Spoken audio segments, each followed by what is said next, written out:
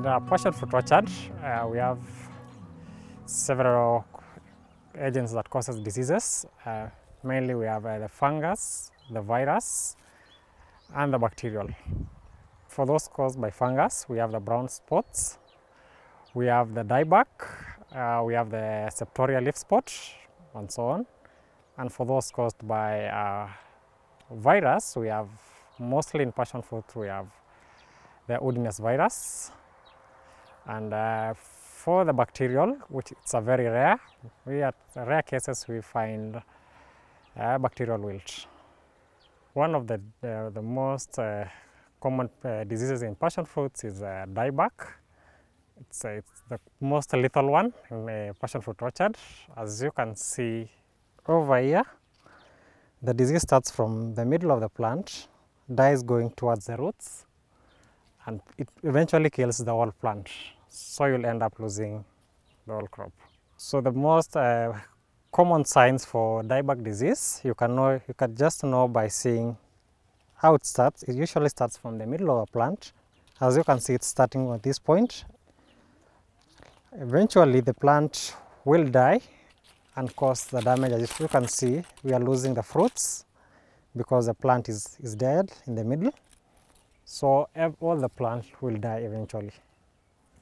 To control this kind of a disease, which it's caused by a fungus, you can cut 1 foot away from the diseased part, somewhere here, and make sure you smear it with a copper-based fungicide.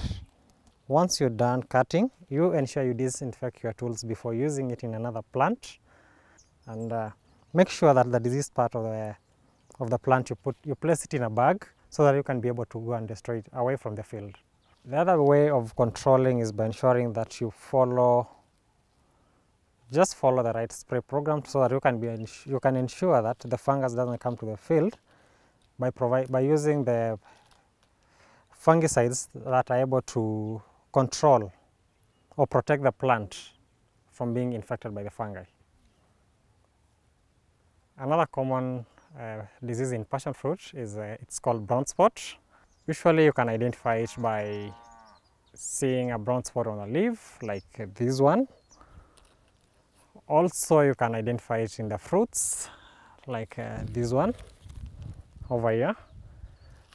And the problem with this disease is that it causes a lot of damage to the leaves. When brown spots attacks the leaves, the plant will lose, the leaves will eventually fall down, and when the plant loses its leaves, that means the plant is not making any food.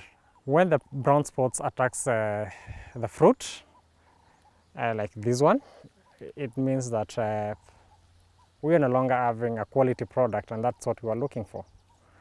So we just lose the fruit, and we'll have no product at the end.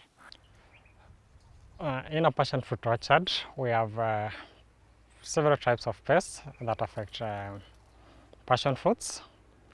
We have those which are sucking pests, we have the biting pests, and those which cuts by just biting the stem. For those example of those ones which are sucking, we have the thrips, we have the aphids, we have the mealybugs, and so on.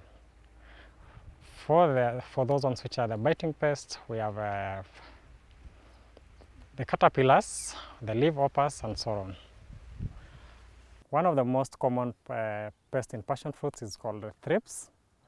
It usually causes a lot of damages when the fruit is still young, because the pest usually enters through the flower, damages the tender fruit, and later, in the later stages, the fruit will have a bad shape like this one.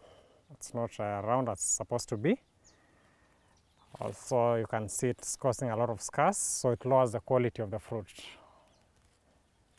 And to control the thrips, you ensure that you do regular scouting in the field, passion fruit orchard, and